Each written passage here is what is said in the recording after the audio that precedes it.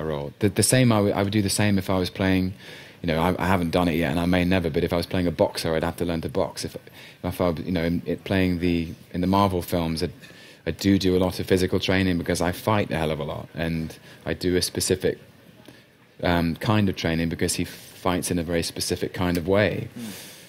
You just have to do as much as you can. That's all really. Fantastic. And now, gentlemen in the front row, we'll get to you guys in a second.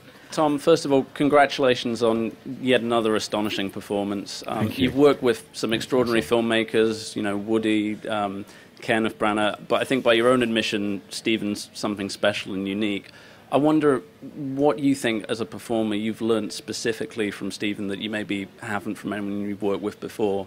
And also as an admitted boyhood fan, is there a particular Stephen film, apart from Warhorse, that touched you when you were younger, and can maybe talk a little bit about why he as a filmmaker has meant so much to you?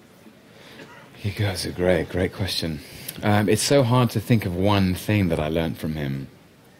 What I was most inspired by is that with his filmography and his CV and his standing and position in this business,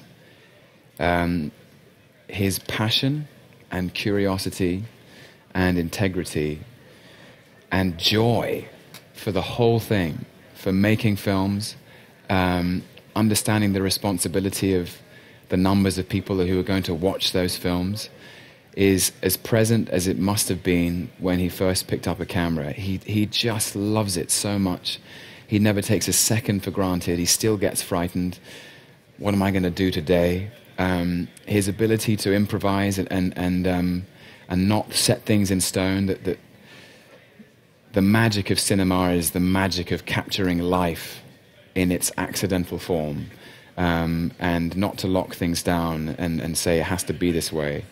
And as Richard was saying, his fluidity, his fleetness of foot, and his sense of humor, and his joy, that a man like that could see a story like this and think, yeah, that's what I need to do.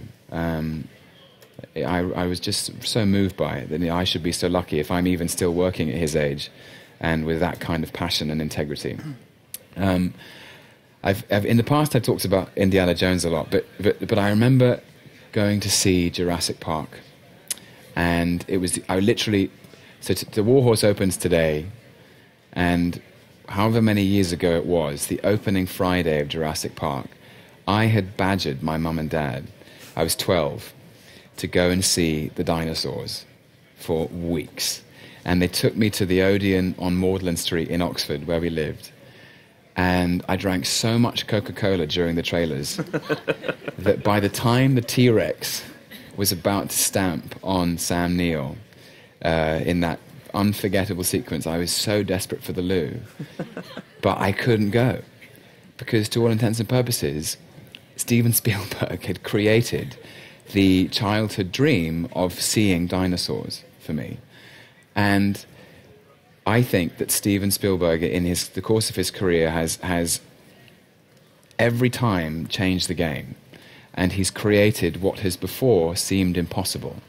And in a way, we're so used to it now, to computer-generated monsters, that we forget the impact that made. You are actually looking at dinosaurs with people in a film that seemed to be within the bounds of plausibility, sort of. But stick Richard Attenborough in it and pretend it's his park, and you'll believe anything. And I just loved it, and I saw it again, I think, the following day, and didn't drink any Coca-Cola. And I remember even this is the first time I've admitted this in public. My first professional theatre job was a play called The Changeling, which we took around Europe with a company called Cheek by Jowl. And I shared a dressing room with a very good friend of mine called Lawrence Spellman, who's also an actor.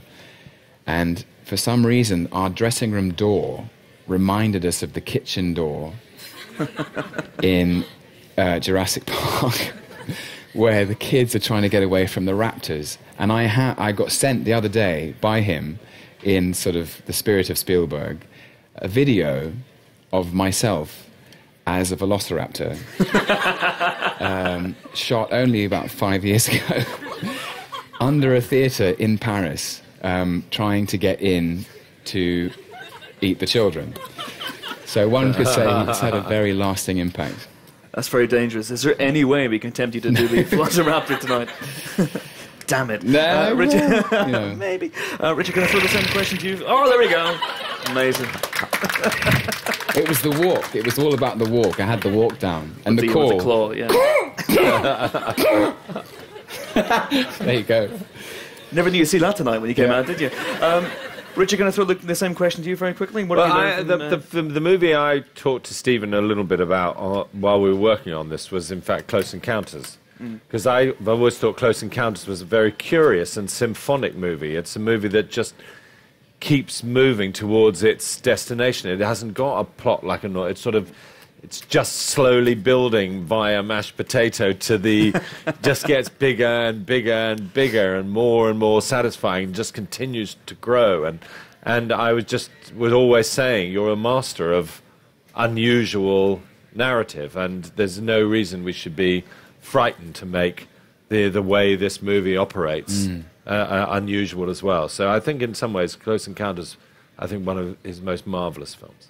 Fantastic. Sadly, we've only got time for one more question. I saw you first, so this lady here. Thank you. Sorry, people behind me and people on the right. I hope it's a good one. I feel the honor of this. Tom, you touched on it a little bit before when you talked about the sounds of the swords clanking and how that kind of brought you into the moment of the charge.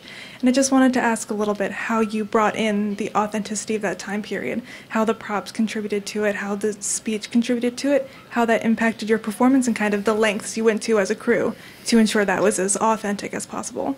Well, I start with the dialogue. I mean, my first line is full of such... military formality that I spent a lot of time acting in period as well. It's just weird, but my first line to Peter Mullen's character is, "And how much are you charging, sir, for this strong, decent, and very fine animal?" And even just the adjective "fine" is something that conjures up a world to me. You know, a very fine thing. You know, the sort of it was a very... I don't know, it just gives me a sense of what it must have been like. And I was so lucky that Stephen's resources are so abundant that I had the best of everything around me. I had the best groomsmen looking after the horses. I had the most beautiful costume, quite literally crafted to my exact measurements. With authentic material and by advised by brilliant military historians as to the specifics of things, every insignia, all the belts and buckles, it was all sort of as it should have been. And we were taught by those same historians about protocol and the instructions, you would say, and it was a very technical thing. And there are only 3 CGI shots in the movie. Yeah. So it was very authentic experience. And none of the CGI shots involved anything that I was part of, or our section. They're all Tom's hair. And eyes, yeah. And face, yeah. Richard, how hard do you strive as a writer to evoke that sense of period, not just in the dialogue, but in directions and general mood? Actually, it cuts both ways with me. I would probably say I was the least authentic insofar as, I felt I was charged with trying to make the people we did this in Blackadder, this strange mixture of making sure you're right and not having anything which is anachronistic, but then within how you think people talk in that situation, to make them as normal and chatty and friendly as you can. So in a way, I'm always fighting against the restrictions of that so that you can find as many modern cadences, because I don't think people have changed that much in many ways. So, although the dialect would have done. I mean, the thing is, if we'd actually spoken in a dialect that was absolutely true to the time, it would have, I think, seemed alienating to an audience. Because it was, the vowel sounds are so different and so clipped. I mean, and people's voices were higher just naturally, so it would have been, and how much you charging, sir, for this strong, decent, and very fine animal? And I think I personally can't relate. I think it's admirable when I see that, but I can't relate to it, and so you have to meet it halfway, I think.